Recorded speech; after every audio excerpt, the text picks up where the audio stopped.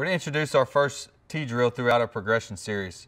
Our progression series now takes us through 2 rounds of T work, 2 rounds of front toss, 2 rounds of live BP to finish out our session for the day. So our first drill throughout our progression work, doing our T work, what we call step into the box. All right, so let's talk a little bit about our setup. Now, when we go step into the box, he's normally going to start where he would hit at as far as his stance inside of the box. All right, from there he'll step right out of the box. Okay, so when he gets ready to do his drill work, what he's going to do is create rhythm, step into the box, and carry that rhythm from out of the box into the box into a swing. When we do our progression series throughout the T work, all right, we want to be sure we're doing 2 sets of 4, 8, and 8. All right, so we'll go through a few reps, but he'll start off with 4 reps with the overload, 8 reps with his underload bat, then 8 reps with his game bat.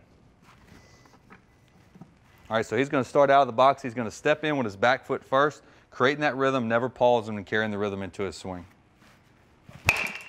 Good. So it's just a slight hop.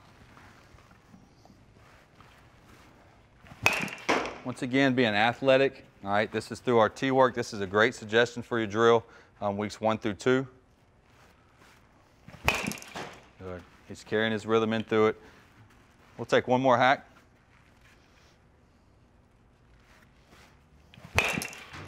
Very good. All right, just to recap a little bit about step into the box. All right, this is our part of our progression series throughout our T work.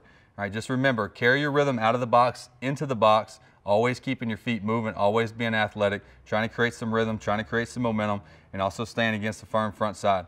This is one of our 3 drills that we suggest during your progressive series T work.